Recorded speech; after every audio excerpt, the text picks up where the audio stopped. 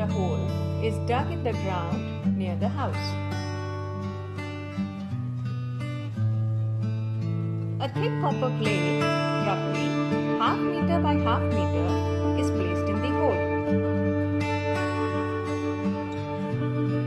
This is welded to a thick copper rod. The plate is covered with a mixture of charcoal and salt to make good connection with earth.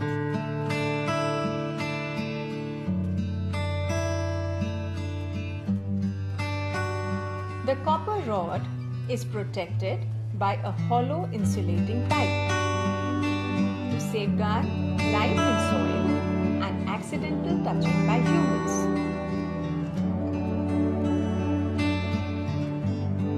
The plate and rod are then buried in the ground.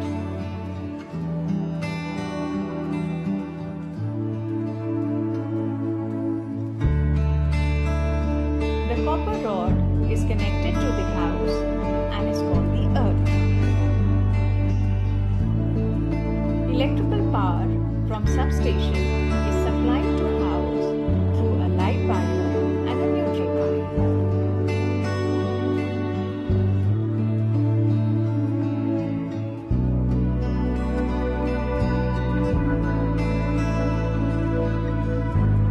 This is a schematic of an electrical circuit with an appliance in the house.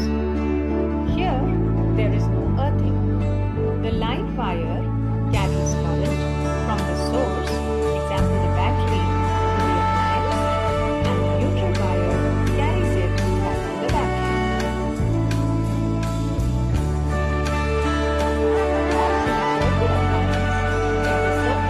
Comes in contact with the body, it causes an electric shock to the person touching it.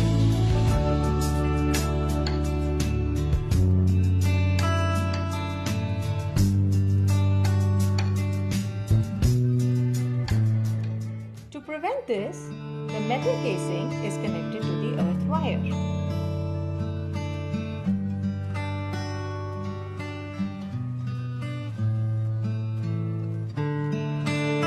Now, if there is a fault in the appliance, the electric current flows from the metallic body into the ground or earth.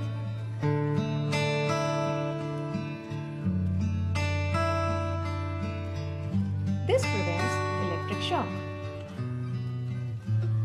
In an electric plug, we have a live, a neutral, and an earth connection. These make connection to the appliance and also to the mains.